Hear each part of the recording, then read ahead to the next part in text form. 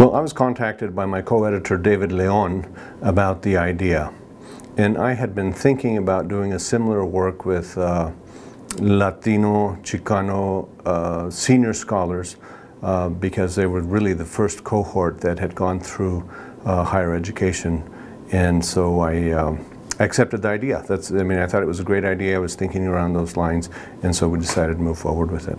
This is a book it's the first book focusing on Latino college and university presidents.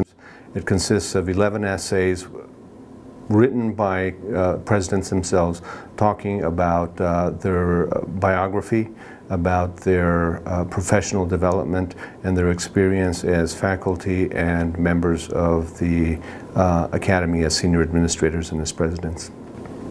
Well, the last part speaks to some of the challenges that they're experiencing as presidents, and there they bring lots of issues to the forefront. One of them is rising tuition rates. Students have to address the issue of being able to finance an education in post-secondary education. They struggle with that. They struggle with other issues that they have to deal with as we move forward in this, period of so-called austerity and, economic change, globalization.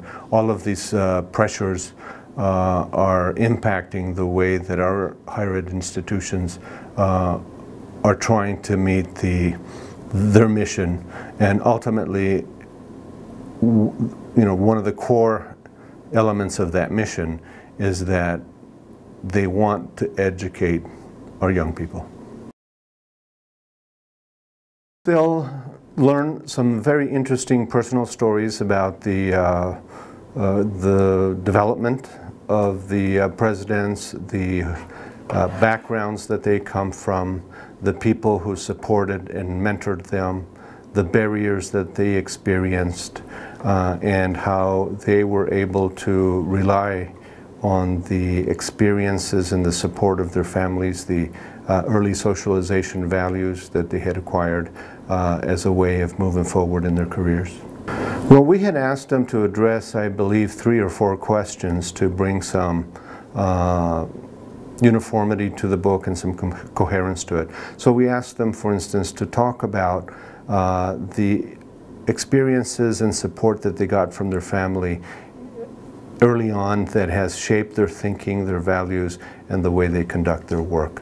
We asked them to tell us about the ways by which they navigated the academy, the kinds of experiences that they had, the kinds of barriers and challenges, and how they were able to move forward. So it really, I think, makes them human. Sometimes we tend to think that our institutional leaders are extraordinary individuals, and I think what the book does is tell us from their point of view their own human experiences and how they were able to be successful in their career. One of the big ones is, of course, the same challenges all minority groups feel, all members of minority groups feel, and that is that they have to work twice as hard to get ahead and to be validated as people who can accomplish and carry out the responsibilities of high-level positions. I think that's the first one. And then the others, I think, are to some extent the challenges that present themselves in the trajectory of one's own life that may differ from one person to another.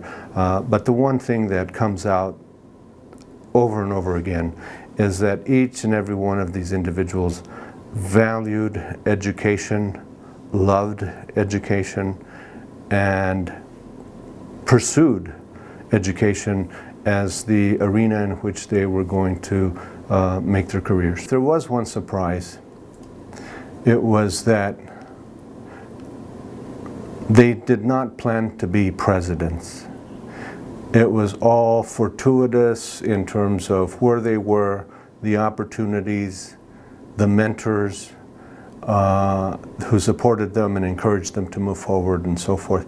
That probably is the one piece, because now we have leadership programs for senior administrators and so forth, and one might think that those are actually the pathways by which one gets to become a president. But really, in some ways, it's just a fortuitous